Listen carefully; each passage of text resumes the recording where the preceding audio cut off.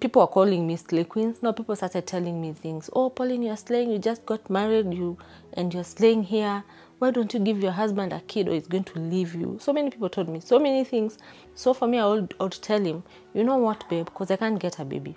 If you get a chance of having a baby outside, bring it. I'll take care. I'm done.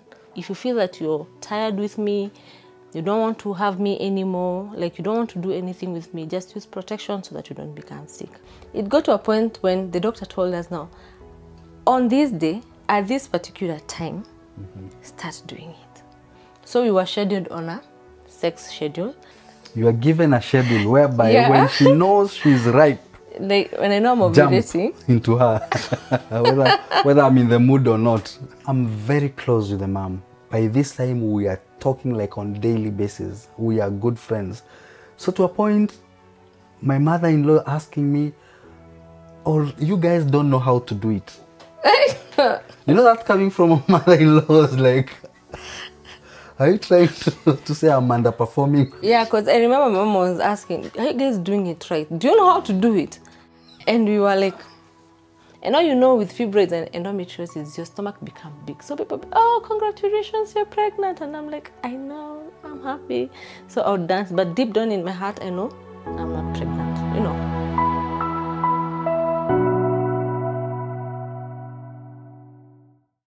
This is an extraordinary story of love. Pauline and Mwakazi met for the first time on a Saturday afternoon, and by evening that same day, they were husband and wife. Talk about lens. Those of you who've been dating for the last 10 years, well, I'm not inciting anyone, but hopefully you pick something, a tip or two from this unique couple. And of course, before too long, Pauline and Mwakazi would realize that not everything happens at their speed. Days turned into months and months into years, and a wave of frustration swept over their marriage as their efforts to conceive went in vain. This really took a toll on their relationship, threatening to derail the very love that initially brought them together. But through it all, they held on to the unwavering belief that someday their prayers will be heard. Before we listen in, let me welcome you to Shared Moments with Justus, your home for inspiring and life-changing stories. As usual, if you find this content useful, please subscribe and share with a friend. Remember, you can support this channel by joining my channel membership, where you can make a monthly contribution or simply make a one-time donation through PayPal or Mpesa. All the details will be provided in the description. Now, let me welcome Pauline and Mwakazi. I was single for some time, having come from my previous relationship that couldn't work. So I was single for some time. I have a client who introduced me to Tinder. I didn't know what Tinder was. So I went, checked what Tinder is. And the rule of the thumb was, if you see someone's profile, you like it, swipe right. If you don't like it, swipe left. So I was there, busy, looking at the profile, yeah, swiping right. Right, left, right, left. On the other side, she's doing the same. I'm trying to explain how Tinder works. She's doing the same. She looks at my profile plus others, so it's either a right swipe or a left swipe. Until if I swipe right, and on the other side, she meets my profile and swipes right, we match. So what Tinder does, it initiates a conversation. Hi. Like it's me saying hi to her, yet it's not me. So hi, then from her side, hi. So initiating like a conversation. So I was like, hi. That was on Wednesday. Nothing much. On Thursday, again, hi. On Friday, now that's when we strike a conversation. We started talking, asking her, who are you? Tell me about yourself. And I insisted to have her number because I wasn't like comfortable to talk through the app. Immediately I said no, because I don't share my number with people. You know, okay, I've been in Tinder for longer than him, and I've coming from a broken or a bad relationship. Tinder was just a place to have fun, interact with people and just know people. My backstory about this was, before I met my ex, husband, let me say so, before meeting my ex-husband, I'm that young, naive girl from college. You seeing people having white guys, and you think, oh, I also want a boyfriend who is white. I also want to have a boyfriend who has money and stuff. Because in my circle of friends, all my friends were married by white. And so me being there, I was like, I would love to try. But for me, I didn't know how I could approach or get a white person. So for me, I was in Afro Intro, all those Tinder space and Tango. Yeah, I was all in all those spaces. But now I met a guy who loved me, not from Tinder, but a white guy who met me when I was doing my modeling, because I was a model. So we just met at Nairobi when I was showcasing cars. And we fell in love and we became partners and things started happening. So when we started having issues, the guy was toxic. His parents were trying to control him through me, and I felt I can't manage this. It's not good for me. And I felt like this guy is not going to change anymore. So why not just try cut lines? I be my own, he be his own, and then life continues. So I had to go back to Tinder, but this time around, I'm not going to Tinder to look for a boyfriend or to look for someone, but just to network and grow myself. And in particular, I was looking for business people, a person that we can talk, a person who has a business, so that I can tap that mind and become a business person. So she refused to give me the number and asked for my number instead. She's like, no, you give me yours, I'll call you. And you know, you've been to interviews where they tell you, don't call us, we'll call you. You know it's a straight no. But nevertheless, I gave her my number. Yeah? Okay, me feeling like giving him my number was like, I'm too easy. And I just want to be like, go back to that thing I was in a bad space. Huh? So I wanted to be the real me. I wanted to change my me and be someone else who is different. Huh? And get what I want, not what he wants or something, you know. And at this point, I didn't want anything to do with relationship because I was so tired and I just wanted to be me. So I wanted to interact with anyone and everyone. So by Mwakazi asking for my number, I was like, this guy is stubborn already. He's already asking for my number. He's asking me too many questions. What's your favorite color? What do you love eating? So many things. And I was like, he's not my type. And in fact, checking his profile, that short guy, and I was like, not my type, not my type. Yeah, so I didn't like it. Short in structure, but tall in power. Wide with vision, but narrow in purpose. That's why you are here. Anyway. Yeah. So, yeah. She asked for my number. I gave her my number. Remember on Wednesday, it was hi, but not us. Thursday, it was now me saying hi and her replying hi. Now on Fridays when now we are conversing, having a conversation. What's your color? By your color, of course, there's what I was looking for. We call it the magic of thinking big, psychocybernetics. I'll ask you a question, how you respond, I'll get so much out of that. Yeah, your personality, what you like, what you don't like. Yeah, so I gave you my number, and this Friday, I kept on pestering her from morning. Have you eaten? What are you doing? You know, when you ask like 10 questions and you're only given one answer, you know, you get tired. But now, at around 5, was it 5? She called me. By then I was from work, so I was just like packing. So I was like, give me a moment. You know, men, we can't multitask. Reversing the car from a call that you actually, you know, you've been expecting this call and you're here reversing, I can easily, you know, get into someone's house.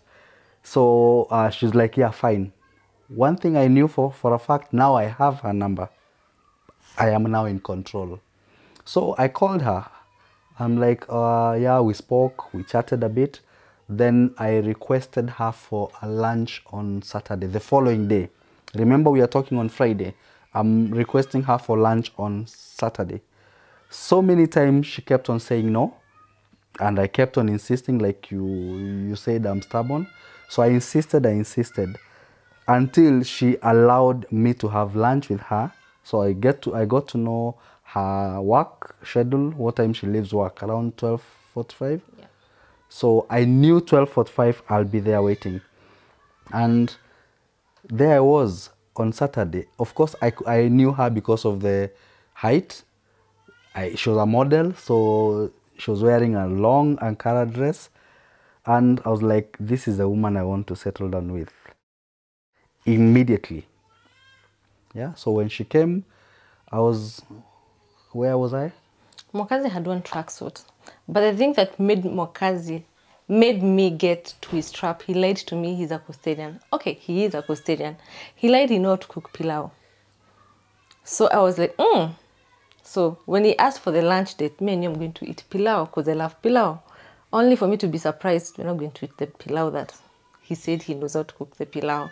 So when I met him, he just pecked me and I was like, oh, the first day, even don't know you're already pecking this young girl. So I got to the car and we drove off to his house. Yet I had another guy who was still the same day. I had another date, another guy at Sankara. So I was the one who comes first or the one who calls first. That's where I'll go. So Mwakazi was that kind of, what can I say in Swahili? Can I say kiherehere kind of guy? He came and picked me up and I was like, I can't breathe, but just because he showed up, let me just go. So I don't want to frustrate him. But you see, okay, who do you choose? A person who is coming for you or a person who is telling you, meet me at Sankara? One was business-minded. The other one was... Who was business-minded? Me. The Sankara guy. Now, so on our way, I requested her, okay, I'm just from a client. Okay, of course you saw me on tracksuit. Yeah. I'm from a client. Please allow me to go home. I changed so that I take you for lunch. She agreed. So we went home. On our way, we were having a healthy conversation. And everything in that conversation to me was just a tick, a tick, a tick. By the time, I used a long route.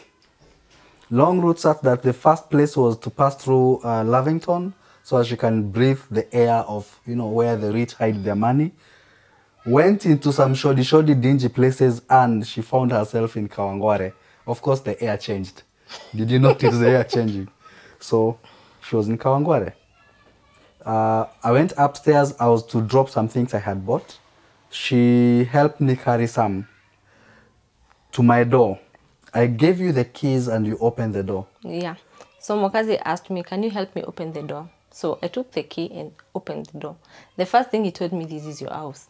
And I was like, this is your house. So I got in the house, but where I sat, I just put my shoes just next to the seat. And I was seated at the corner of the seat. In case of anything happening, I'm lost. So Mwakazi was not that kind of a guy. So he got to the kitchen, served me some juice, and he went on to change. So I tensed down and I was so calm, like waiting. But I was conversing with my friend, telling her where I am, the name of the guy I'm with, and the number. And I gave the location where I am. In case of anything that happens, they know where to find me. Last scene. Yeah. He made a mistake and took me to the kitchen. The guy said he knows how to cook pilau. I found a saucepan that was there covered and it had food. Cooked pilau. It was a mixture of viazi, the potatoes, tomatoes, and rice. It was looking horrible. That particular day, so I thought that was a pilau. I decided to change my way of cooking.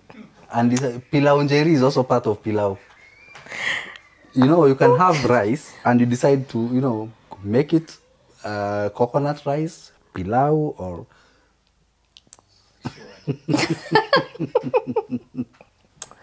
Mwakazi was a terrible thing by then.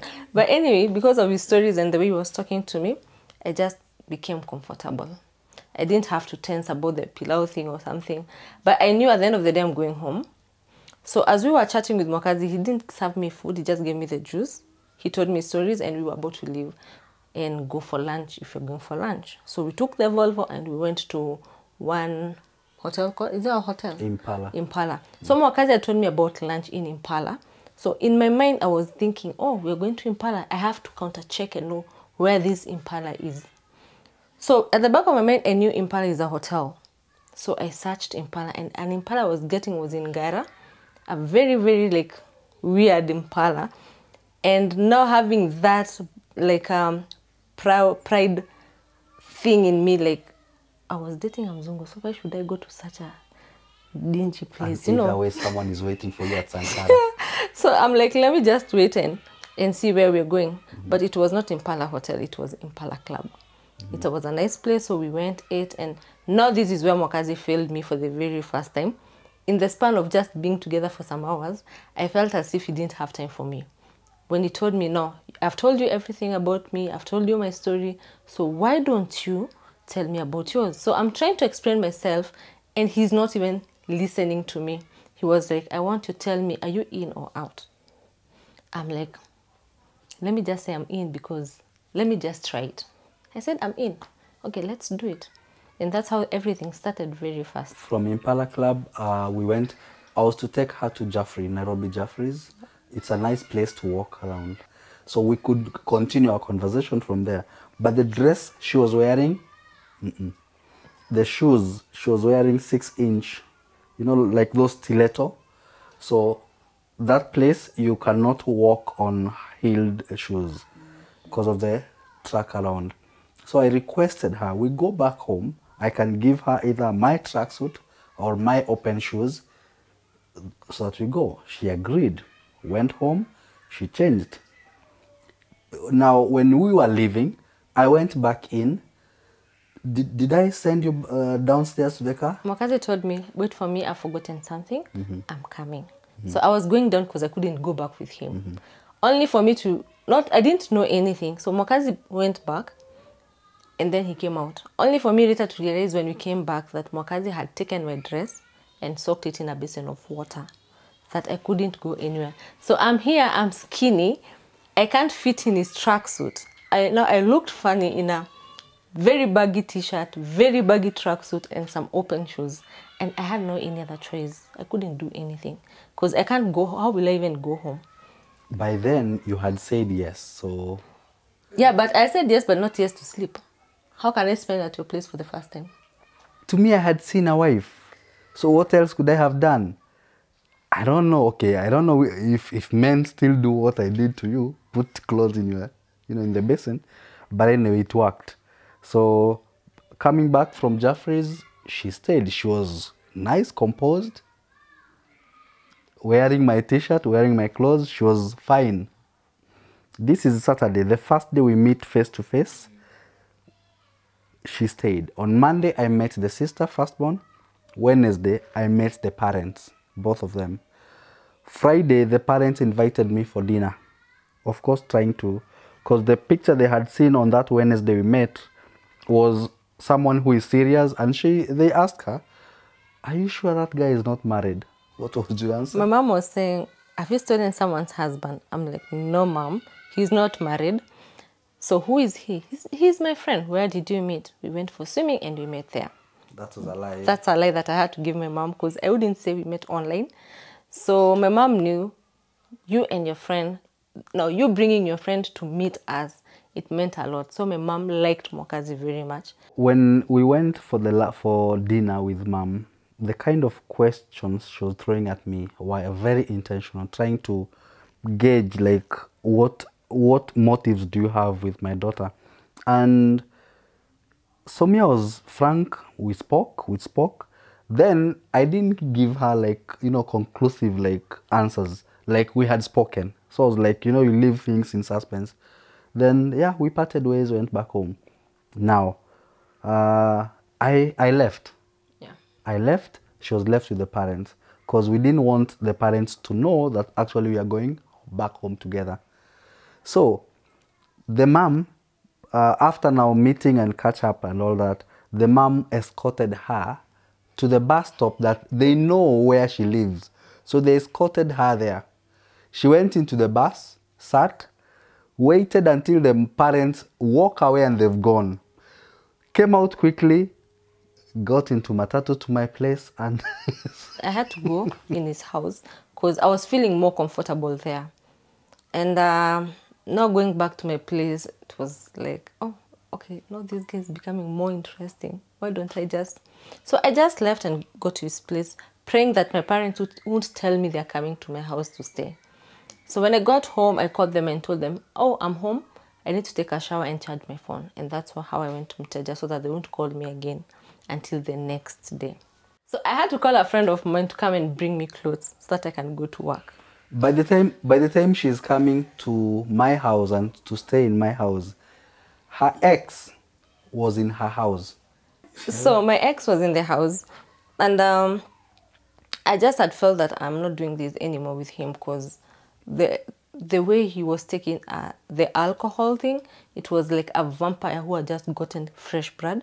So even after his parents warned me not to let him drink, I didn't listen to it, because these are a European guy. So I want him to have fun in Kenya. So I had to let him, not knowing the repercussions that I'm going to face. So I felt I'm done with this guy. So the only thing, when he tried to like push me from the 7th floor, I just reported him to Kasarani police station, and that's where our marriage ended. So I had to leave him. So we had to be separated, me and him, so that at least that 1 week where he was to be here in Nairobi goes out, and then I have to go back in my house. So I was sleeping at a friend's house, and he was in my house. But the guy was trying to make like me understand and forgive him so that we continue with our arrangement. But for me, I tried to be a difficult person and ignore him. So I just let him do whatever he wants. So the guy started drinking and doing bad things. The more he drinks, the more he's destroying and breaking everything in the house, the more he pushed me away. So I thought, why not settle with a person that can speak with my parents freely, like Swahili, English, or even do things the African way that my parent can understand, that can interact with my grandmother. Mostly I love my grandmother. So they can interact with my grandmother, because my grandmother was like, why did you bring for me a cat? I don't want to see a cat because of the blue eyes and everything. So she was not comfortable. So that's why I switched very fast and decided, let me just take him. After a month, is it after a month? After a month, Mwakazi engaged me. Yes, and did the following week? He did. Paid dowry? He paid my dowry. Yes. Then life has been okay until now she started falling sick. Then we realized now she has endometriosis. So that opened a different chapter in our life. A chapter of constant, going to hospital. She underwent laparoscopy, or surgical operation, which was very, very expensive. For a person that you've met recently, and now you have to incur so much money for her surgical operations and all that, because now she had endometriosis. So we did our surgery. First, before doing our surgery, I had these multiple cramps, kind of a fibroid feeling that you don't know what's happening. So we never thought it was serious. At first, I never thought it was serious, because for me, I took it as a period, just the normal way. And I'm like, I was asking myself so many questions. We're not using protection with these guys, so what's happening? Why am I not getting pregnant? And at the same time, I was so tense, like, if I get pregnant, is this guy going to be responsible? Or he's going to tell me the pregnancy is not his? So I was so like confused on what will happen. But something like having my painful periods, I couldn't enjoy myself with him. I felt everything was just was crashing. And not telling him we need to do something about my periods, he was like, oh, I have a gyna that I know, we can go and check him out. So we went to the gyna, but now the gyna is known by the other lady. So I was not so comfortable going to the same gyna who helped the other lady give birth, and now you're taking me to the same guy. So I wanted my own space with new things and new person. But we went, and I told my mom about it, and my mom was, why don't you try plan B? And I'm like, okay. So we went to Aga Khan, and now on doing the test and everything, I was told I have endometriosis. So I was told the faster you treat it, the better for you. So coming back to Mwakazi, and we were with Mwakazi, but now coming back, sitting down and discussing, how are we going to do this thing? We need medication. So the guy had already told Mwakazi we have to do a surgery, but I didn't know what was happening. Maybe I was naive. I didn't know that we have to undergo a surgery. So Mwakazi told me the only way we're going to do this is a surgery. I've never been to the hospital. I've never thought that I'll ever do such kind of a thing. The only thing I knew was fibroids. and cyst, but what is this endometriosis that even have no idea what it was? So Mwakazi spoke to me and told me, you know, let's pray to God that it's going to be successful and you're going to be okay and you'll get your own kids. You know, like the way she was like, okay, I'm not getting pregnant. So it became like, you know, something that she was like nervous and getting worried. Of course, now having paid dowry and all that, she expected to get pregnant. Remember, I have kids from my previous relationship. So she wants kids of her own. So that's where the stress was coming from. And I felt that this guy, if I don't get kids of my own, how will he view me? It will get some point he will get tired of me and maybe he will leave me, or maybe he will start now going to look for kids outside.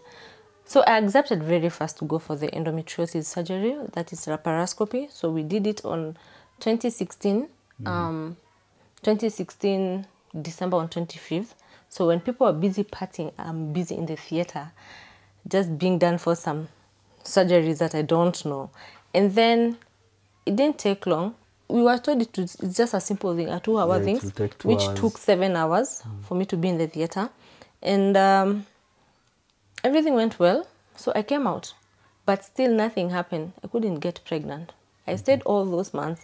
And then now it got to a point where now the doctor told us, you people, you have to take serious medication. So buying the medicine itself for fertility is expensive. Very expensive. Like you can be told to buy a certain drug. Like one drug is like 300 a pill. And you need it to take 3 times a day for a whole month. So it became so expensive for us. So we could buy the drugs. We could manage and buy the drugs. But at the same time, nothing was happening. So we were scheduled on a sex schedule. You are given a schedule whereby when she knows she's ripe, like when I know I'm ovulating, into her, whether I'm in the mood or not. So you can imagine she's ovulating, I'm at work. So she has to, are you coming? What time are you coming? We have to do it. You know, you have to do it. I mean, I'm like... Anyway, so we were told by the gainer that we have to do that. But now you see, I'm at work and Mwakazi is at work. So anytime, like, how do you even feel it? And start calling him, you have to go and do it. So the gainer decided these 2 people, we need to put them together so that this thing can work. So I was told not to go to work for 1 week. Now, you know, you go to the gainer when you're on your 3 days period for the test and everything so that they can tell you when will you ovulate. So I was told this week, don't go to work the whole week. And Mwakazi, don't go to work. Mwakazi, I don't want you to make Pauline to be mad because once she gets mad, everything will go bad. And you, Pauline, don't make Mwakazi to be mad because his mood will just go. I want you people, you just stay in the house. From Monday, start doing it. Do you imagine staying with someone doing everything and you're like, even you're not interested and you have to do it all the time? It got to a point when the doctor told us now, on this day, at this particular time, start doing it. And we were like, I'm tired. No, Mwakazi, you're raping me. I'm tired and I don't want these things. So I had to let everything go because I was seriously tired. What did you think about it? Did you feel it? Not really. You see, like, also me, you know, like, there's nothing as bad as being told when to do what. Coming from a man point of view. And let me say this. To a point, I'm very close with the mom. By this time, we are talking like on daily basis. We are good friends. So to a point, my mother-in-law asking me, "Oh, you guys don't know how to do it." You know, that coming from a mother-in-law was like, are you trying to say I'm underperforming? Yeah, because I remember my mom was asking, are you guys doing it right? Do you know how to do it? And then my elder brother also asked the same thing. Like, I can come and show you how to do it. And we were like... Yeah, I was like, I have kids with my ex, so how did they come? Or do I have to do DNA so to, you know, anyway, on a lighter note. So, yeah, days went by. So we stayed and I told Mwakazi, I don't want to take these medications anymore because all these medicines are hormones. And I'm putting hormones in my body. One day they will come and burst out on me and I'll maybe add weight or maybe I'll get pregnant and I'll have like multiple kids. So what are we going to do? I'm tired. I'm not taking this medication again. from today, and I'm not going for any checkups from today. I'm doing nothing. I'm just going to be normal until everything is flushed out of my body. So that's what happened. After all those like 3-4 years of every time to the gyna, and that is money. Go to the gyna is around 4,000. Yeah, 4,000 consultation. Yeah. So I felt that was too much for me. Now let me try and relax. No matter how much people tell me, relax, Paul, you're going to be pregnant. And now you know with fibroids and endometriosis, your stomach becomes big. So people, oh, congratulations, you're pregnant. And I'm like, I know, I'm happy. So I'll dance. But deep down in my heart, I know I'm not pregnant, you know. So that went like that. And then now, after some time, I started thinking, why don't I try again something different? Now, I even now started the Western boiled leaves, herbs, and everything. Tradition methods. To a point where another lady told me, oh, Pauline, I know what you can use. I know there's a lady, a friend of mine I helped. My mom helped. She had endometriosis. In fact, for her, she has never even gotten pregnant. But when she was given some type of herb, she got pregnant. It's only 1,500. You can afford. Why can't you pay it? You'll be brought for. So I paid the lady and she brought me the herbs. But tasting the herb to me, it was tasting as if I've taken water. You see the way you wash kills, that water. It's tasteless. It's not bitter. It's not something. But you expect the herbs to be bitter, right? So only for me to realize the lady went to somewhere in Karen, in that forest, and picked some leaves, came, mashed them, and gave me the water to drink. So due to that desperation, Mwakazi felt that, why are you doing all this, Joseph? You're hurting yourself. Let God give you the baby on his own time. Just relax and you will have your own baby.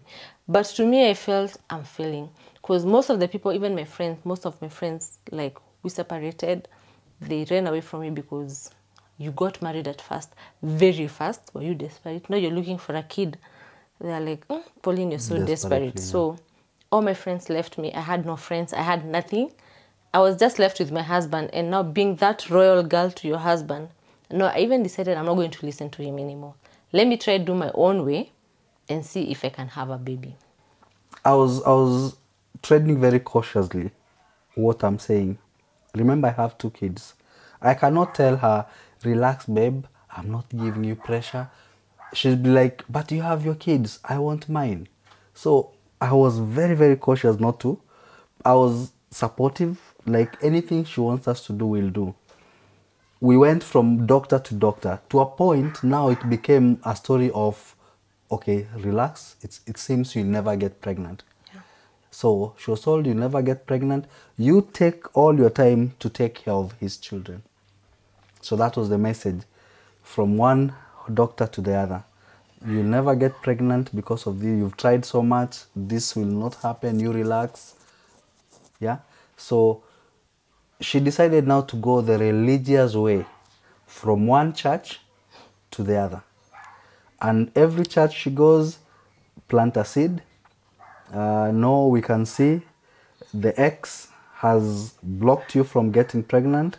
The ex, his ex went so and so places, did so and so that you don't get pregnant. So that gospel was repeated over and over again. And we have transversed this country.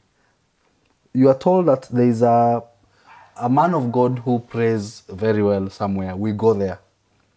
The many times I have driven to so many places, Kakamega, where, because you're following, I didn't go to Shakahola, thank God.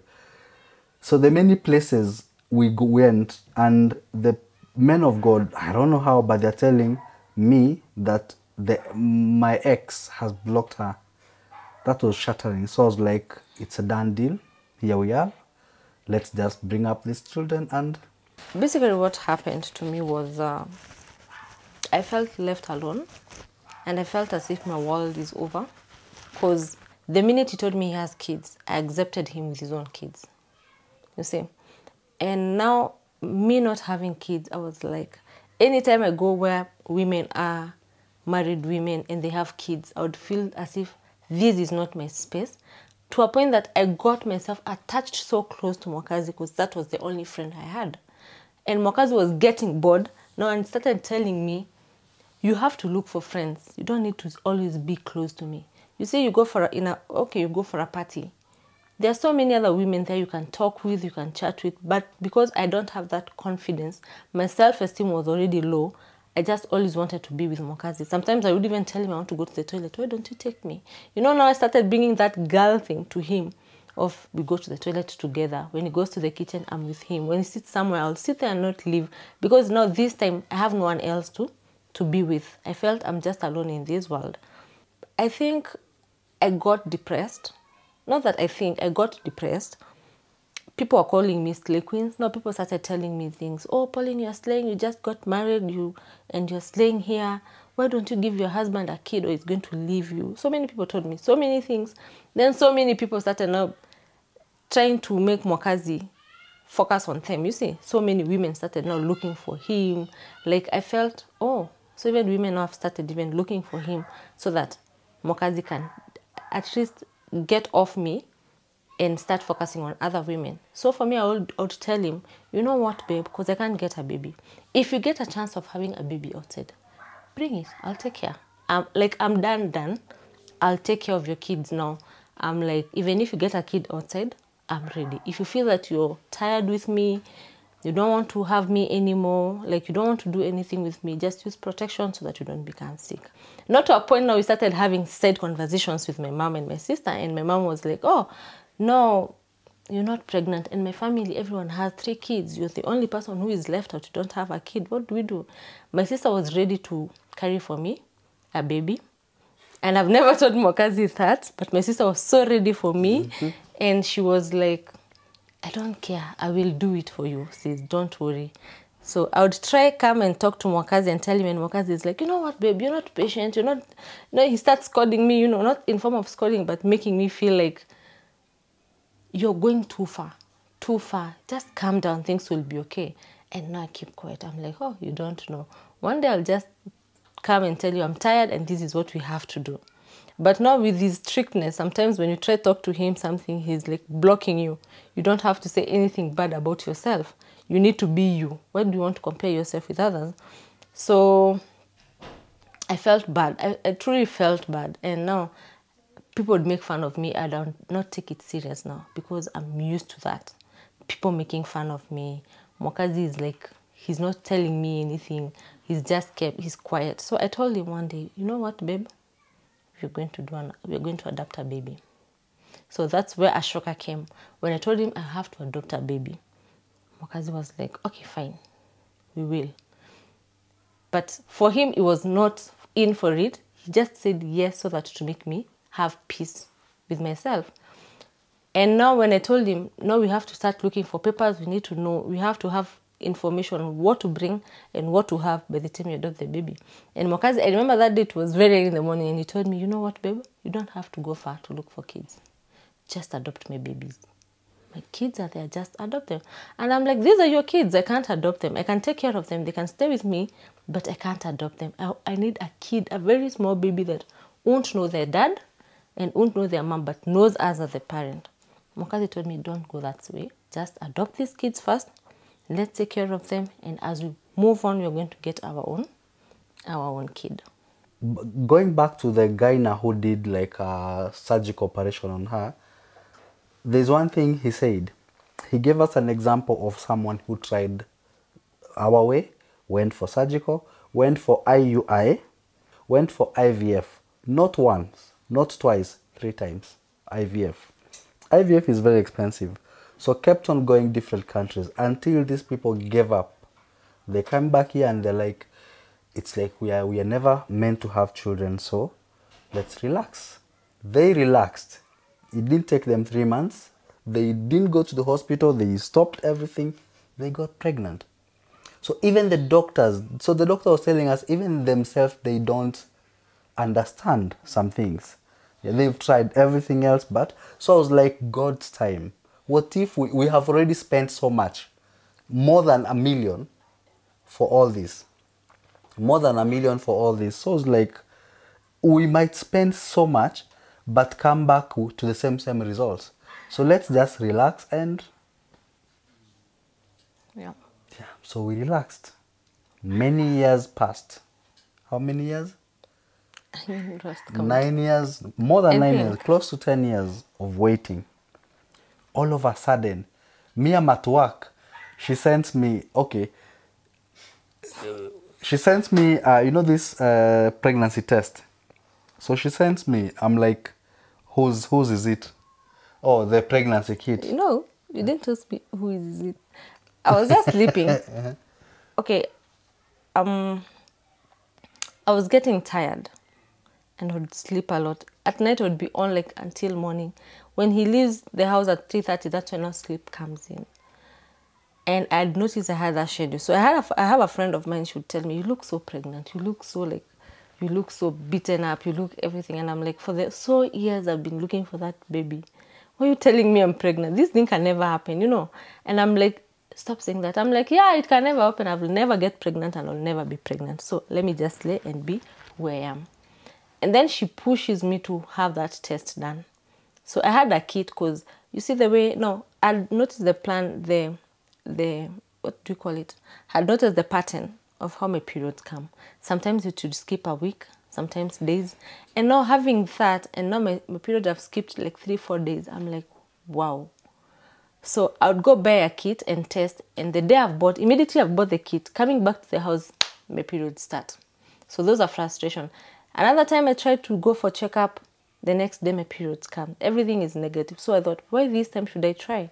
So I just ignored the idea of testing myself to see if I'm pregnant. So when my friend pushed me and told me, Pauline, you look pregnant. You look pregnant. You look. So she kept telling me that for a week. And then I told her, do you know what? I didn't have my periods. I think I'm pregnant.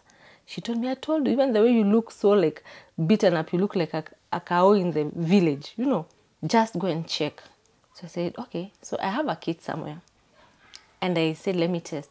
So I did what is supposed to be done and I left. I went, took a shower, came, took my breakfast, and now I waited. Then I forgot about the test completely. Stayed here, did some watching and everything. Then later, oh, I had a test somewhere. Going for me to check, it's a positive. I'm like, I don't know how to express myself. Should I be happy? Should I jump? Should I cry? Should I be everywhere? Should I scream? And the first person I had to call was my house girl. I told her, look. And she was, what is this, mama? And until my mind came back, like, why am I even showing my house help? This thing, I'm like, I should be telling Mwakazi, not my house help. So I called my friend and I called her on a video call.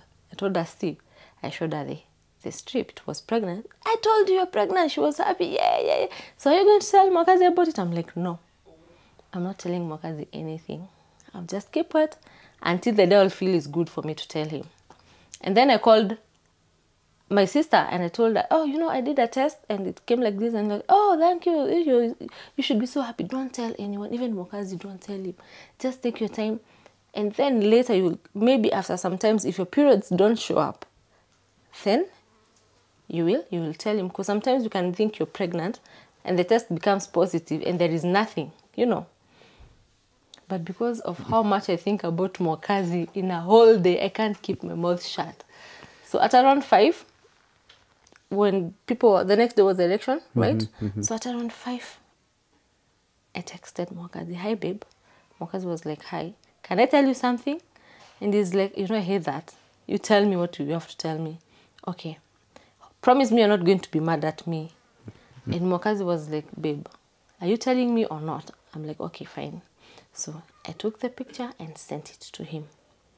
Mwakazi was like, whose and what is this? I'm like, babe, whose COVID results are those? I'm like, COVID again. I told him, it's mine. Mwakazi asked me, what is it? I told him, I'm pregnant. Mwakazi never wrote back. Mwakazi went mute on me. He said nothing. And I'm like, oh my God. The moment I was waiting for, I thought Mwakazi would be so happy, would be so excited. Nothing. I think it's a matter of not knowing how to react. So you like compose yourself, breathe in, breathe out. You're like, for how many years have we been trying? Close to 10. Okay, I have kids, but to a point, someone mentioned to me, or maybe your eggs finished. So like, should I ask her, whose pregnancy is that? Or should I? So I was like, just there. So I decided, let me just relax. The same way I have waited, I have relaxed. Let me just relax. Yeah. And I came, I didn't show any reaction. So Mwakazi coming home, he's pretending he's not happy. So we had organized a dinner on with 3 families, and we were having a barbecue. We were doing barbecue and having celebration. Of course, not because of me, because tomorrow was election and no one was going to work. So we just seated there, and I see Mwakazi, I call him Papa. So I see Papa coming with bags, and he's walking.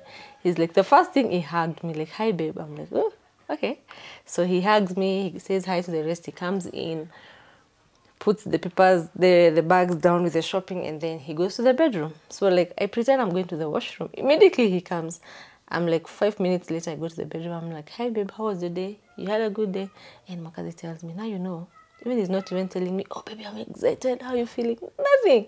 He's like, now you know, we need to go to the, we have to wait for 3 days and then go to the gate on Wednesday and check if it's there. Yeah, sure. I don't want to be excited and then there is nothing. And I'm like, okay, fine, you can't hug me. And he's like, babe, stop that. I'm like, okay. Even didn't go to the toilet. I went back and sat there. Now even I got irritated now because now I know I'm pregnant. Now even the sicknesses started coming in. Everything started. I don't want chicken. I don't want to feel the smell of this. I don't want this. I don't want this. And now Mwakazi was like, you have to be strong. If you need to carry that healthy pregnancy, you need to be strong. And as I've always told you, if you give me a 1 kg baby, we're not talking. So ever since then, I got pregnant. I've been conscious with myself, what I eat, how I walk, what I do. Mwakazi has always been on my case, everything, all the time. So the good thing, he used to take me for the clinics. He supported me in that. We did everything together. The pregnancy journey to me was delicate, number one, because I wanted to really take care of her, right from what she's eating.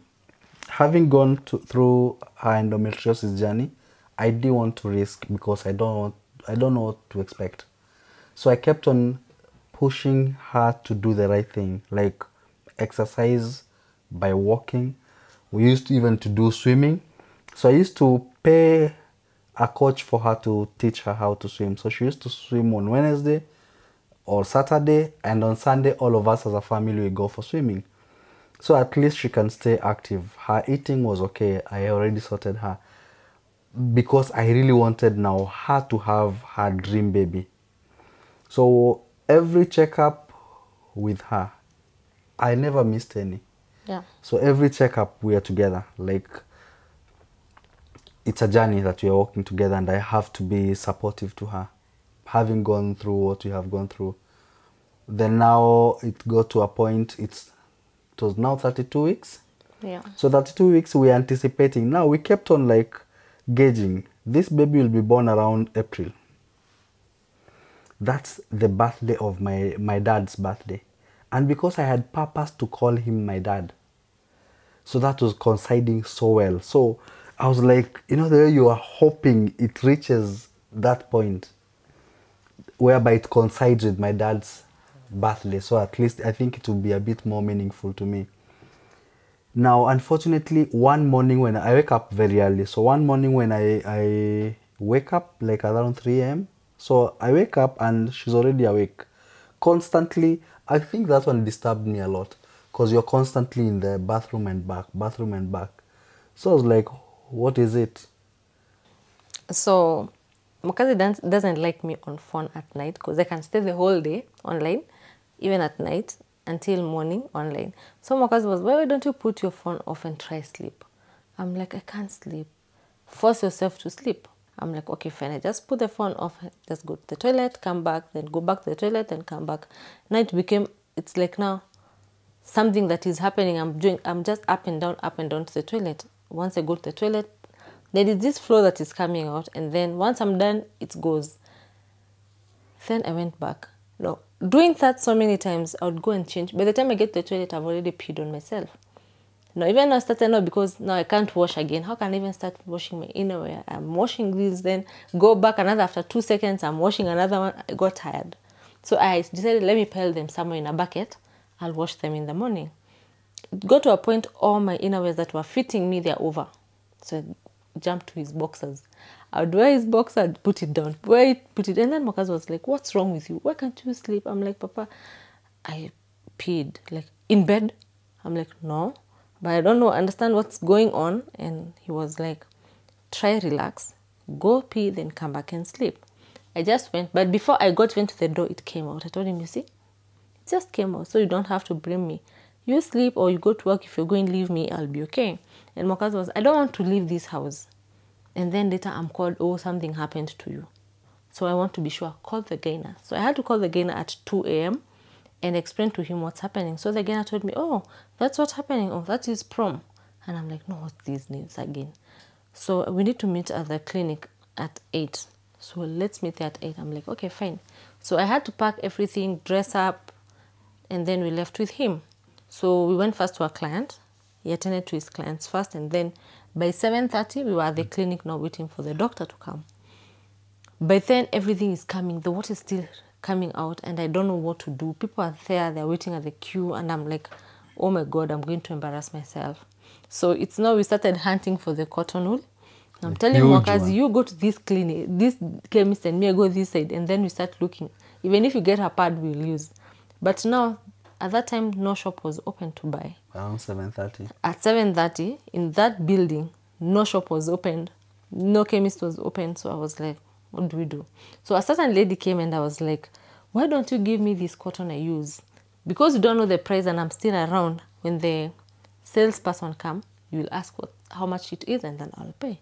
So we were given the cotton. I went, cleaned myself up, and I was not comfortable waiting for the doctor to come. So when the doctor came, we realized the water had broken. So the water had broken. What normally they do is, because this is now pre-term, before term, so they normally inject her with some medicine to help the baby's lung develop. Because by this time, the baby's lungs are not developed. So she was given the injection.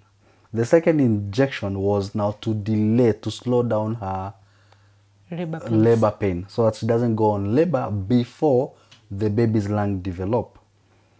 Did that happen? No. Immediately that is done, the 2 injections are done, water got finished. There was no water in me. There was no water. Yeah. So until to a point now, the baby was not moving again anymore in the time. So it became serious. The doctor immediately told us to go book ourselves in at the hospital. The good thing is we had shopped for a hospital, and it was a hospital that is near where our doctors normally operate, so that it's easy for him to come. So we went ourselves, booked ourselves into the hospital, and yeah, check. She has to be admitted. So immediately the surgeon has to be called, because this baby is under duress. A newborn specialist has to be called. Of course, the anesthesia also has to be called. So all of them converges there, and it's time for her now to be taken in. Of course, me, I was constantly making my prayers that she is fine and the baby is fine. Because you see here, we are risking, we are like hoping that the baby is fine and she's fine. Yeah, and that's why I think we managed to get the best. We had the best surgeon, the best anesthesia, the best newborn specialist. Then the baby came out. So it's 5:45. My baby is here. I'm so happy. But this time I'm so confused. I don't know to be happy. I don't know. I'm like, oh, the baby is cute. But inside me, I was so confused. I don't know how to express my joy of the baby because it was my first time. And I'm like, I'm so happy. So we started chatting with the gainer, and he's telling me, no, you know, after this, you just go stay like few days, then get another pregnancy. We get pregnant again, we meet in December, and we are chatting. And now I thought it would be so easy for us now the baby is out, only for me to understand that we have to stay. Yeah, because the baby now came, and it was unexpected. So the baby had to be in a NICU. We had to take the baby in the newborn ICU. Yeah. So the baby was taken there for the lungs and everything, and then the jaundice was there. So I stayed in that hospital for so long until I forgot even I have a home. So the hospital became my home, and I had to shift the room because the hospital where I was admitted, they don't have the women wards for maternity and everything. They either have a double room where you share 2 people, or a private room or a VIP room. So I had to shift from a double shared room to a private room where I'll stay alone. And I stayed there for 21 good days. Now, this is when you start going back and forth. You go to the nursery. You don't sleep with your baby. You have to wake up early, go see the baby, then go back and again nurse the baby. Now, the challenge I had is my baby was not feeding because the senses were zero. Was zero. Was, yeah. So my baby can't breastfeed. No, we have to use the syringe to give the baby some milk or the pipes. So that made me feel so frustrated. She used to cry. I used to cry every time, and that's when I came to know postpartum depression is real, because I would cry. Sometimes I would even tell Mwakazi, why don't you take over? Come and breastfeed the baby because I'm tired. And Mwakazi is like, you're tired? He would also get mad at me, and then I would start crying. But I didn't know, the more I cry, or the more I show I'm remorseful to the baby, the more the nurses... milk is even not... The milk is not coming, and the nurses are saying, oh, this young girl, she can't take care of the baby. We need to keep her more until the day she will learn to keep the baby. So we stayed there for 21 days. And we had to get help from occupation therapy. Yeah. So this guy used to come like almost daily. Of course, at a fee, yeah? So almost daily to make sure there's a way they deal with the baby. To make sure the senses are, are like awake. Because once you touch like this, the baby has to sense and try to turn to suck. Eventually, the baby now started responding. So she could take the 20 or 40 ml. 40 ml. 40 ml, then 40 ml. Then now the doctor was like, until we are sure that the baby has gotten the response, now the baby can suck properly. So at least now, if she goes home, she's able to take care of this baby. There's no need you go home, then tomorrow you are back to the hospital. So we stayed there for long. Yeah. But the good thing is, we thank God, we have a very supportive family. They were like, you stay there as long as, don't care about the bills. We are going to sort things out. To a point, I was walking around with my logbook, just in case anything happens. I tell them, guys, I've got a backup here. Anyway, so we didn't get to use that. We thank God. And after 21 days in hospital, we came back with the baby at home. Yes. So a baby who was born at 2 kgs dropped to 1.7. 1.7. And then we tried so much, and the baby, in the 21 days, the baby gained only 1 kg. Not even 1. 1 then dropped. 1,000 grams. We left hospital and the baby was 1.8. 1.8. No. But there was progress. At least he was daily gaining some kilos. That's how we were allowed. Plus the nurses there were constantly monitoring her, how she's taking care of the child. Because there's no need to release her and she can't take care of. She needed to know like how to bath the baby, how to do. She was taken through all that. And yeah. We came home.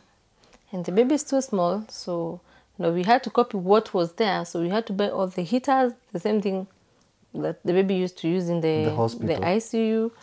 So we got everything, and now the baby is so healthy at 5.6 in 2 months. Now I feel more contented. Even if someone now calls me Mama so-and-so, Mama Johnson, I'm like, oh, for real now, my mom. And I'm like, I don't care how my body looks right now. All I feel I'm a mother. So I think he's happy now. He has a mini him who resembles him. Yeah, and to me, getting like my dad is something meaningful.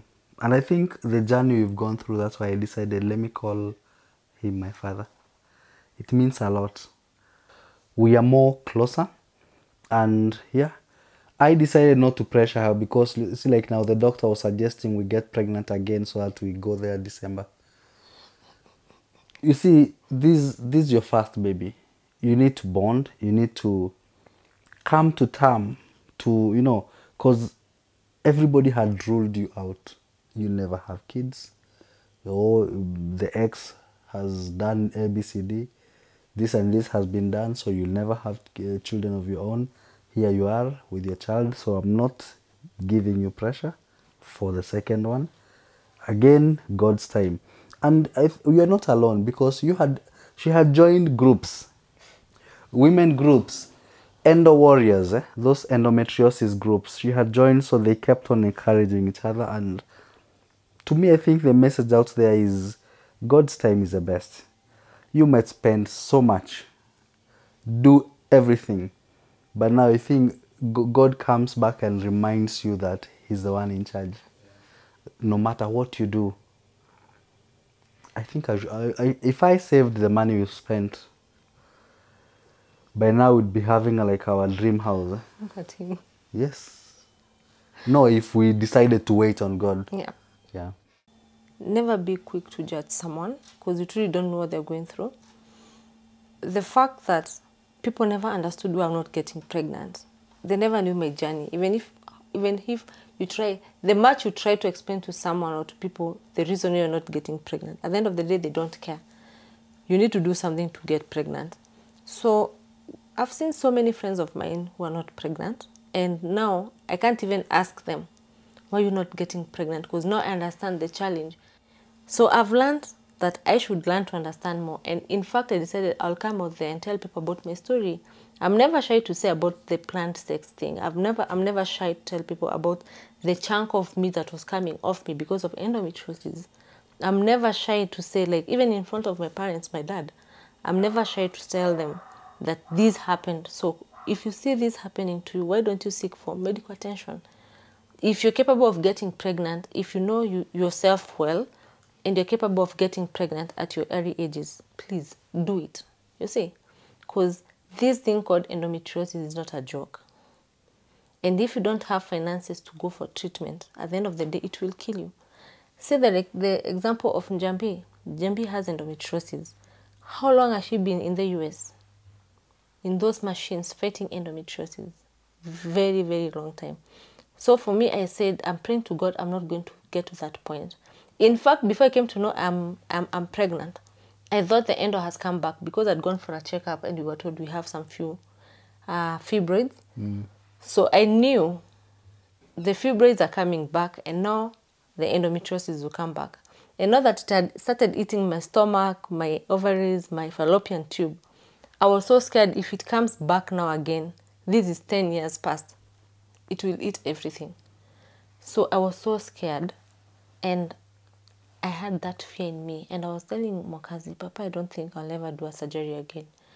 If this endometriosis decide to come, what you're going to do is, getting pregnant is done. We don't think about it. It's just, we remove it, and we close the tubes. Because I don't want to be active, and at the end of the day, I have nursing this endometriosis thing. But once noticed on time, it is treatable, and you can get pregnant. And now people are here telling me, oh, Pauline, you got a baby. I know you're going to mistreat now the other kids. I'm like, no. They called me mom. They gave me the name that I never had. They made me learn so many things, how to handle kids, how to be with kids, even if sometimes you crash with them, you know, we are different. Huh? So I need to be there like a mother. So I have to be a mother. I don't have to mistreat those kids. So having them for almost, I got them when they're 3 years, and now they're 13 and 11, almost 10 years. And my baby is small. I have this 3-odd-month baby in the house. The love that I'm so happy now to see that bond. Them calling their brother. For a mom, it means a lot. So I'm so happy for the bond. You can't differentiate who is who's mother, who's whatever. They all call me mom. They're happy, I'm happy. So for me, I'm happy. And now I'm happy with that.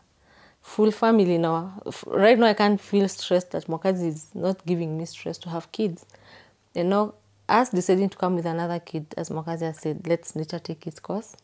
I don't know what will happen, but for now, even if he says no more kids, I'm just contented. I think it's always important to question why you're in that marriage first. Are we here because of the children? If when I was meeting her for the first time, I was not even, kids were never like in our mind, right? No. Kids were not in our mind. So for me, I was looking for companionship, which I got. So even if there's that pressure of now you are together, you want children, it's always good to remind yourself, what were you looking for? Because they are not vessels, that childbearing instruments. They are human beings with emotions, with feelings. What about them? What are they going through? So why did I engage them in the first place? So if I ask myself those questions, I'll zero down to let make her feel happy, comfortable, without pressure of having a child. Yes, I know it's what is expected. And unfortunately, the pressure does not come from the man. The pressure comes from the third party. And more, sorry to say, in our African contemporary society, it's the parents who give pressure. She'll go to her mom, not yet, not yet. When? Why? And for the man, so many theories will come up. Oh, your woman is not giving birth. She must have done like so many abortions. That's why she's not getting pregnant. You need to check her past. Men will also try to be philosophical, like you need to check her past. Her past matters a lot. Yeah, to me, like, here we met together from the first day. It's strange because, when a lady spends in your house the first day, you'll be like, she's so loose. Men will think she's so loose. But to me, I knew what I wanted. And despite the fact that it's the first time I'm meeting her face to face, I knew this is the right woman for me. So to me, that was primary reason. So to any man out there, you're feeling the pressure, that the peer pressures and the friends are telling you, no, you have to look for another woman who can give you children. Ask yourself, why did you look for this woman in the first place? Was it for children? Yes, we are meant to do the procreation, but it's not like her wish. Like for my case, she really wanted a child. And every month she used to cry. Reason being, every time she sees her period, she's depressed because that's a confirmation she's not pregnant. Every time her period could delay for a week, the notion of her being pregnant was not the first. What she was now thinking first was, it's because of the endometriosis. That's why I'm having irregular periods. So the notion of being pregnant was not in her mind. Until now it went, I think, the second week. By the time you are discovering you're pregnant was how many days, how many weeks? It was already 2 weeks. 2 weeks already. We had to give it another 1 week or two before now we went to confirm with the doctor. And there's no better words than, those doctors tell you have a single fetus in the uterus. That's, the best moment for a man. Okay, it could be 2 fetus in the uterus, but we are happy with single fetus in the uterus. What I learned is telling God what you want to have. You see, like me telling God, I want to be that Hebrew woman. And it came to pass. Because by the time I was having all these, my amniotic fluid is over, that pain of labor pains I've never felt. So I'm a Hebrew woman, to be honest, because I never felt labor pains. I never felt anything at all. It was just like I've been given a baby. You just have this, So trusting in God also is one key thing that we should do. And God does not subject you to something that he can never sort it out for you. In fact, God normally gives you 3 answers. Yeah? Number 1 will be a no, for a reason that God will not tell you now why. The second answer is a yes. And the third answer, wait. So maybe the longer you have waited to have your baby is God telling you wait. So you are actually on God's waiting room for your time to come. So sometimes we get tired to be in that waiting room. We want, this is a microwave generation, so we are tired of waiting. I want a child this month, it has to happen. Yeah. And unfortunately, those people who don't want kids, they don't even struggle. Yeah. And people who are dying to have one. So I think it's also good to be listening to God, like you have said. The 3 answers, it's a yes, it's a no, you wait for the reason maybe much later, or wait. And I think coming to this far we've come, there's so many reasons we can actually, you see, I think God was trying to also to fortify you, like be ready to be a mother, because maybe he knew it's not the right time, mentally, physically, maybe it was not the right time. Yeah. This was the right time for you. So to everyone else, it's always important to, like, we've spent so much, but we didn't know. Now we know God's time is the best. And sometimes they always say about the 11th hour. This is our almost 10th year of waiting. I could have given up on the first month. But for the men out there as well, support your women. They need you more. This is not the time to crush their spirit like, oh, I knew it. People are telling me, you know, you messed your life up, left, right, and center. That's not the gospel that actually we can pass across. Just support them. Yeah. Pauline and Mwakazi stand as a testament of the extraordinary power of love, resilience, and unwavering faith. Theirs is a tale of enduring love, indomitable spirit, and the unyielding pursuit of a dream against all odds. Through their journey, they have become an inspiration to many, reminding us all that even in the face of seemingly unsurmountable challenges, there is hope. Thank you so much for watching. If you have an inspiring story that you'd like to share with us, kindly reach out to me through the contact details provided. Also check out our video library for any inspiring videos you might have missed in the past. And while at it, hit the subscribe button and you'll be the first to know every time I post a new video. Now, let's head over to the comments section and interact some more.